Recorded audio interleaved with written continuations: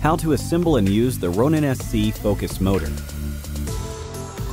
Insert the M4 screws into the focus motor's mounting unit.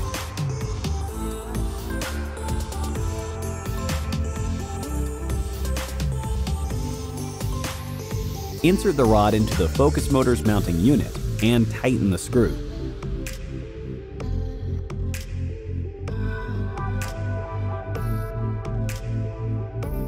Align the screws of the mounting unit with the M4 screw holes on the camera riser and tighten.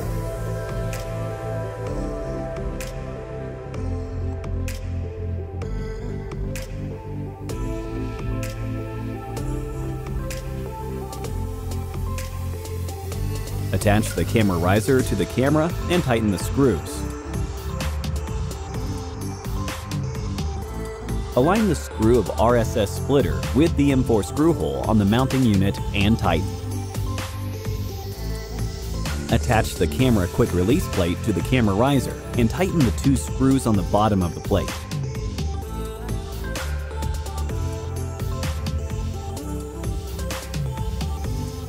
Align the lock knob of the lens support with the M4 screw hole on the camera quick release plate. Adjust the length of the lens support and tighten the knob.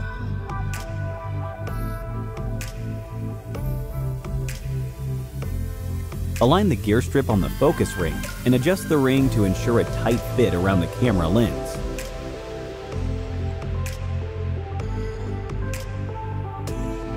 Adjust the gear strip's position on the same horizontal level. Loosen the knob on the focus motor and attach the motor to the rod. Ensure the gear strip on the focus ring is engaged with the gear on the focus motor, and then retighten the knob.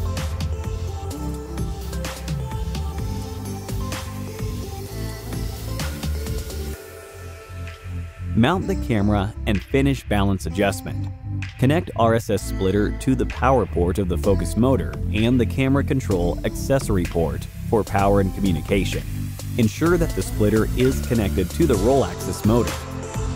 Connect the shutter cable to the RSS splitter port and the camera port to control the camera.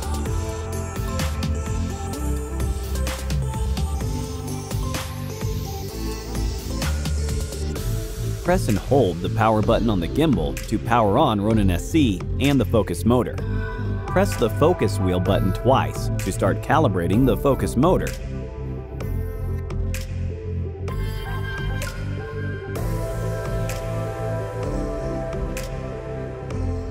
If the focus motor LED shows solid green, the calibration is finished and the focus wheel can be used.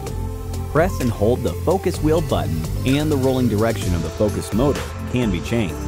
If you want to set the movement within a specific range, first set point A and press the focus wheel button once to record the position, and then set point B and press the focus wheel button once to record the position, setting the movement range.